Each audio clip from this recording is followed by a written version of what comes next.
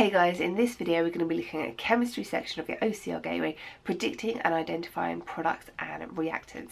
This is an absolutely brilliant unit. I love the chemistry in here. Now, to make sure that you love and understand all the chemistry in here, there's a free checklist on my website in the revision guide, so you can go through and tick off everything you don't know, identify the areas that you're not so sure about, and then use the videos to fill in those gaps. This beautifully coloured periodic table is because of lots of different groups, lots of different categories on the periodic table. Group number 1 are also known as alkali metals. Group number 2 are the alkali earth metals or alkaline metals. Group 7 are the halogens. And group 8 are the noble gases. The big chunk in the middle are the transition metals. The group right on the far right hand side are group 8 or group 0. These are the noble gases. They have a full outer shell.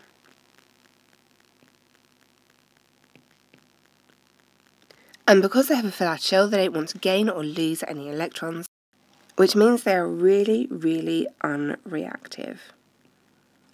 And because they are unreactive, they actually have quite a lot of uses. Helium we use in balloons. And they are also used in neon lights, as you can see here in the amazing city of Osaka.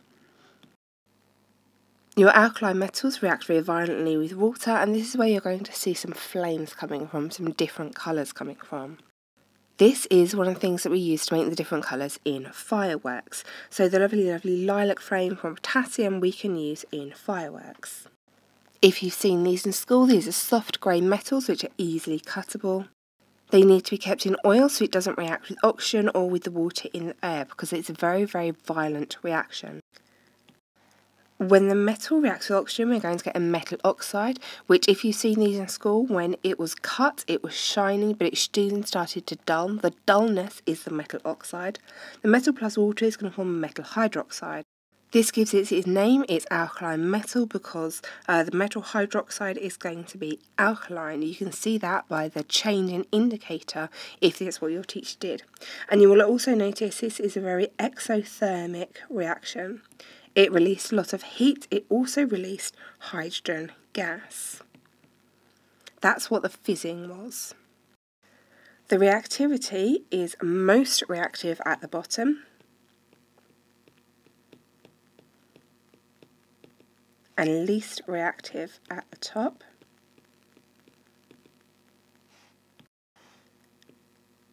Things at the bottom are going to have a low melting point or boiling point, and a higher melting point or boiling point at the top. Alkali metals want to lose an electron, and the ones at the bottom are most reactive because there is more shielding between the atom, the electron that they want to use, and the positive nucleus in the middle. Moving over one group to group 7, we have the halogens. We are still in the non-metals. And these are going to go around as diatomic molecules, which means their formula is going to be for chlorine gas, Cl2, fluorine gas, F2, bromine gas, Br2. They're going to go around together in pairs. Because they only want to gain one electron, a nice easy way for them to do that is sharing an electron with something else that is the same. So fluorine here can easily gain an extra electron by sharing it with another fluorine.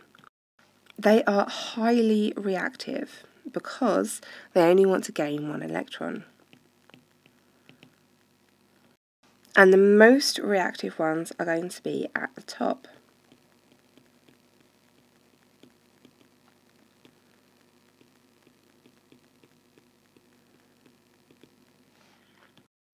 Boiling point is going to change as we move down the group. So things are going to have a low boiling point or a low melting point are going to be at the top. High boiling point or high melting point are going to be at the bottom. When they react, they're going to gain an electron.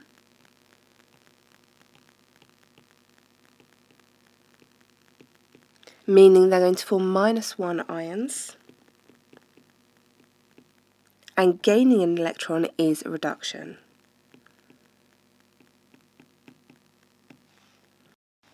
They're going to react violently and rapidly with group 1 metals because group 1 metals want to lose 1 electrons.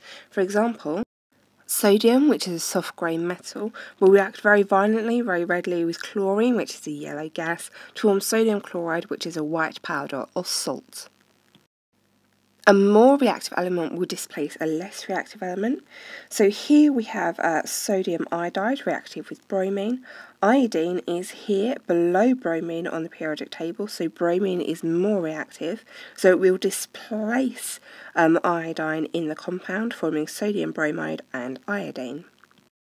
Whereas if you try and react bromine gas with sodium chloride, chlorine is higher than bromine on the periodic table, so it's more reactive.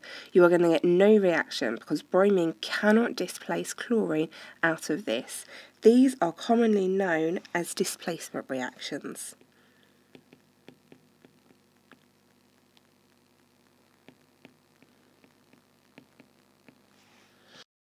The halogens are mostly used for sterilising things. For example, chlorine, you're commonly going to know that as from swimming pools. Halogens want to gain 1 electron, so the most reactive ones are at the top. That's where there's least shielding between the electron they want to gain and the nucleus. Transition metals are in the middle. Their properties are that they are hard, shiny, and are good conductors.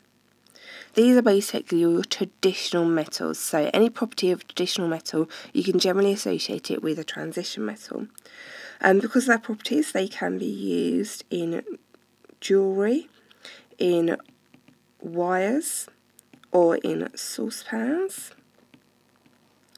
And because they get all these different colours, they can be used for things like stained glass or for coating statues. Here the Statue of Liberty has a copper coating.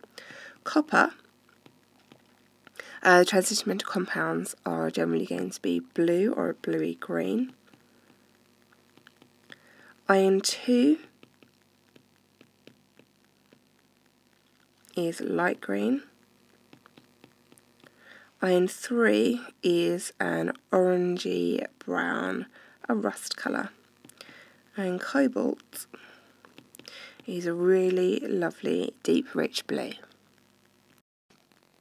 In an experiment, when you see bubbles coming off something, chances are it's going to be one of these 4 types of gases: hydrogen gas, oxygen gas, carbon dioxide, or chlorine gas. To test for hydrogen gas, it is a squeaky pop. To test for oxygen gas, it is going to relight a glowing splint.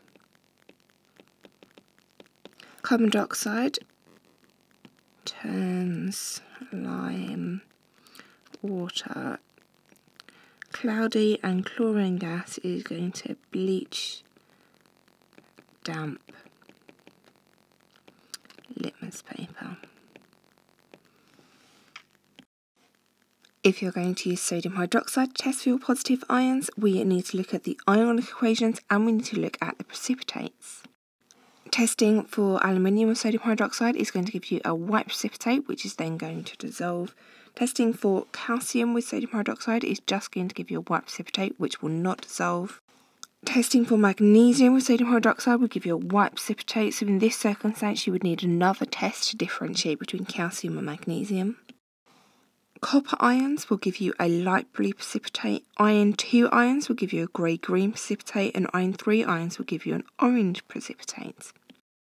For the ionic equations, we have our hydroxide ion and then our metal ions, and you are expected to know all of these. Then you just need to make sure your number of negative hydroxide ions is equal to the number of positive ions. So aluminium is 3 positive, so it needs 3 negative ions to become neutral overall. Calcium is 2 positive, so it needs 2 negative ions to become neutral overall. Magnesium, OH2, calcium, OH2, iron, OH2, iron 3, OH3.